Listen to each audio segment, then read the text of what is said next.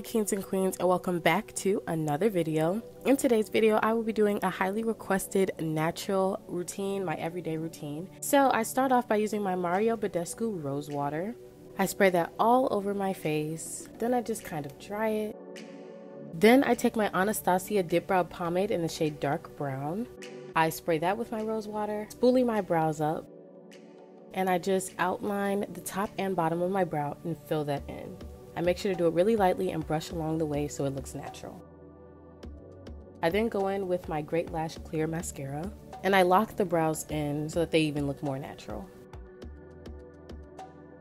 Then I go in with my Born This Way concealer in the shade Sand. This I just put in my problem areas like my under eyes and where any acne is, and then I just blend that in with my beauty blender that I also spray with my rose water so that it is moist.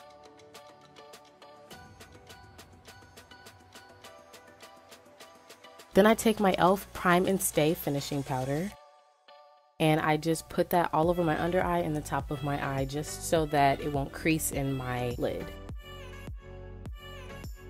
Then I take my Hoola bronzer. I use the small brush that comes in the packaging to contour my nose, and then my big brush just to contour the sides of my face, my forehead, and my chin area. Then I take another Great Lash mascara, and this is just black, and I use that to kind of add more hair strokes to my brows. Then I take an e.l.f. mascara with minerals, and I use that as mascara on my eyelashes. I dry that. Then I take my Carly Bybel highlighter palette, and I use the Goldest highlight to highlight my cheekbones, my nose, and my forehead, and my chin, and where my lip is. Then I take my e.l.f. eyeliner, and I just add a little more just because I like doing that. And then I go back in with that highlighter and put it in my inner corners. I take this brown eyebrow pencil that I got from Walgreens. The label is not on it, so I don't remember what it's called, but I use that to line my lips. And if you want a video of how I do my lips, that can be a totally separate video, because in the way that I line the top lip, I give it this 90s effect, but as you can see here, it's just a fill it in and make it darker.